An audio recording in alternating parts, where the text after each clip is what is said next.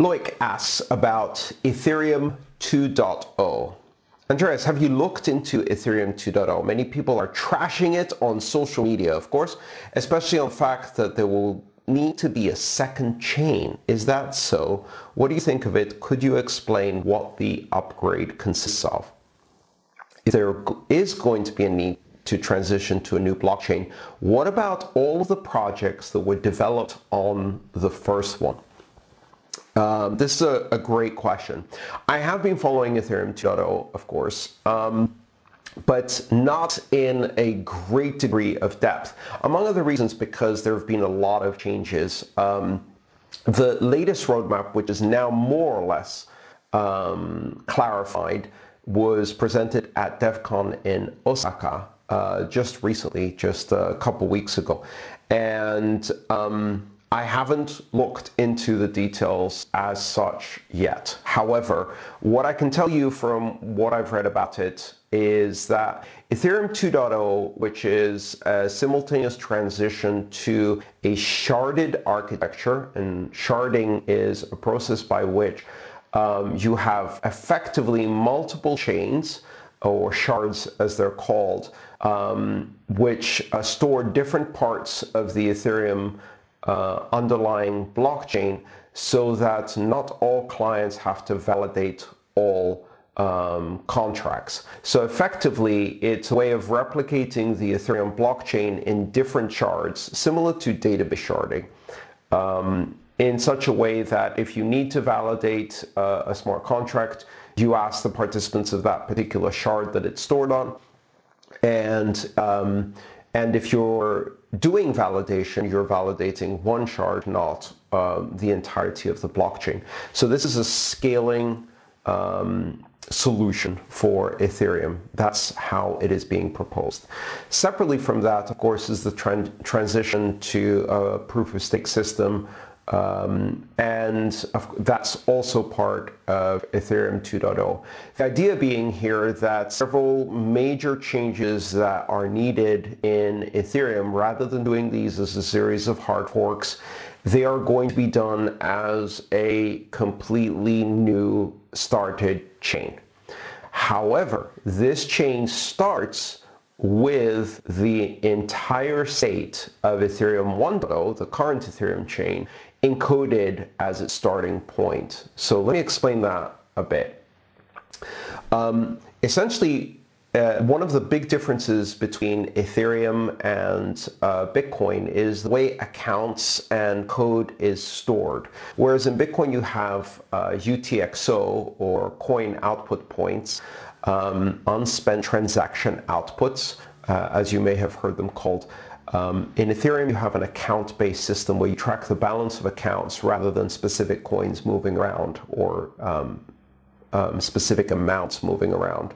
You track balances of accounts. So it's an account-based system. Now, this has certain disadvantages in terms of the auditability and the potential for problems in the soundness of money. It's one of the trade-offs that Ethereum makes. And that's my personal opinion, that it has some disadvantages vis-a-vis UTXO in terms of how easy it is to audit the balance of accounts. However, it has some advantages in other ways because it allows a degree of flexibility, including the ability to capture the current state, the balance of all of the accounts and code base of all of the contracts as a snapshot.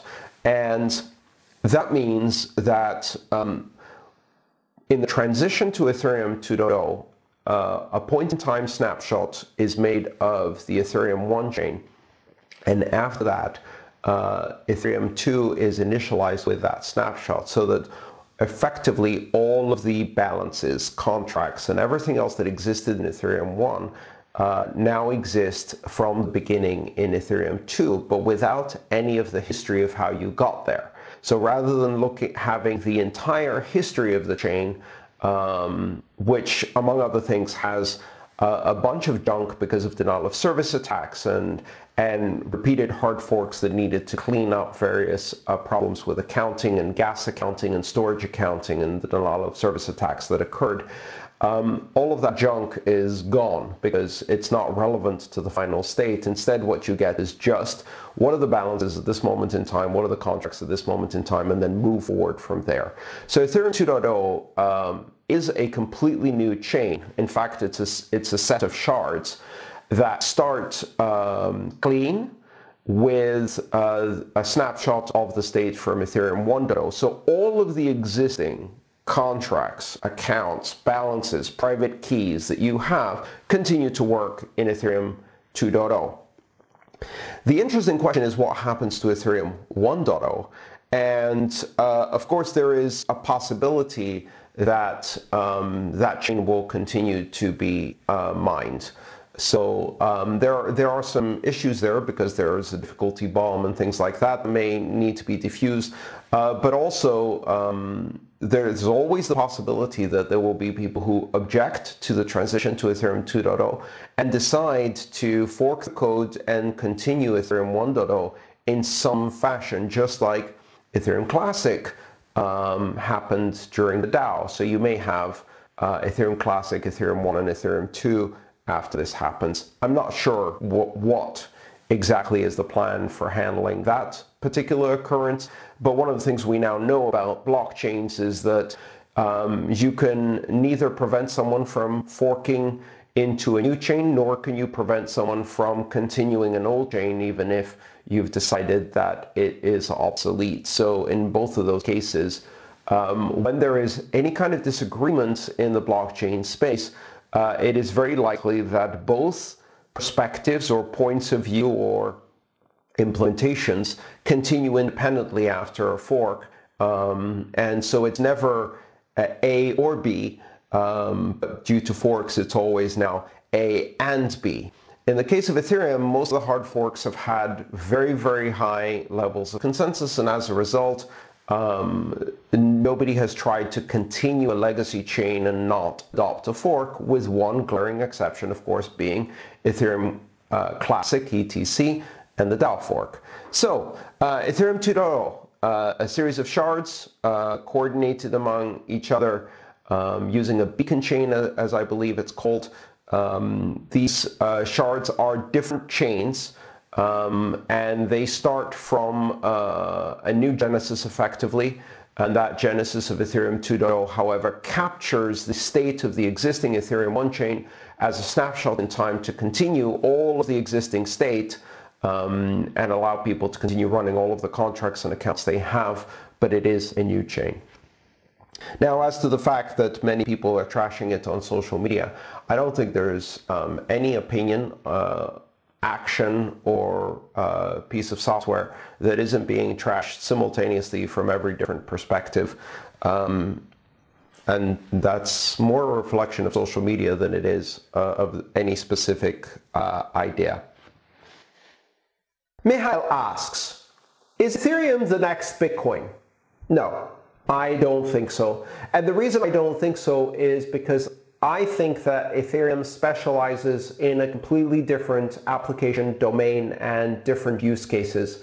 I don't think Ethereum does what Bitcoin does, and I don't think it can or wants to really, because that would severely constrain its development speed and flexibility. It would have to become much more conservative in order to serve the application role that Bitcoin serves. I don't think Bitcoin could do what Ethereum does for the same reason. Bitcoin would have to be much more flexible, much less conservative, much more faster in its development cycle, which would undermine its fundamental role as a very robust, very secure system that can defend against collusion between nation states and broad-based attacks. So for all of those reasons, I think Bitcoin and Ethereum occupy parallel, separate, slightly overlapping niches, but where the center of the use case of each niche is distinct enough that they do not really compete head-to-head.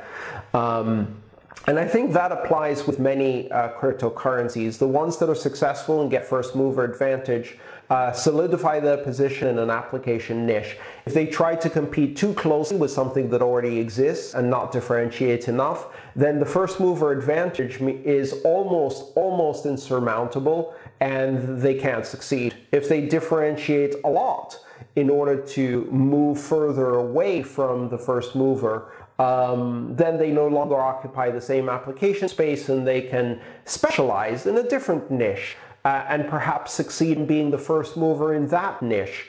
So I think there are a couple of niches that are emerging: smart contracts, robust sound, and very secure money, privacy, very strong privacy systems, resource allocation and sharing systems perhaps, such as storage, memory, CPU, and things like that. But we'll see. It's very early to tell, and these things don't always go the way the designers had hoped for. People tend to use technology for their own uses and find uses of the technology that the designer did not anticipate. The market decides ultimately what the niches are, which applications are perfect for the time and the audience when they are launched, and which systems gain enough first mover advantage to firmly establish themselves. Once a market gets into that configuration, I think the only thing that allows it to shake up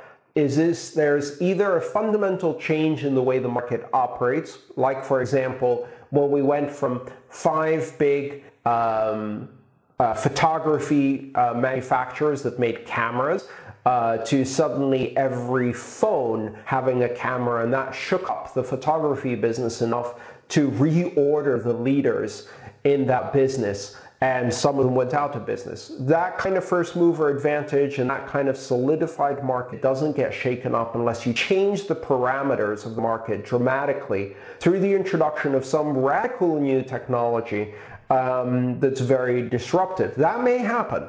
Until that happens, unless one of these systems fails for its own reasons through internal division or a very, very fundamental and long-lasting bug that takes the system down, I think a lot of the first movers in this space enjoy such an advantage that they're almost impossible to unseat.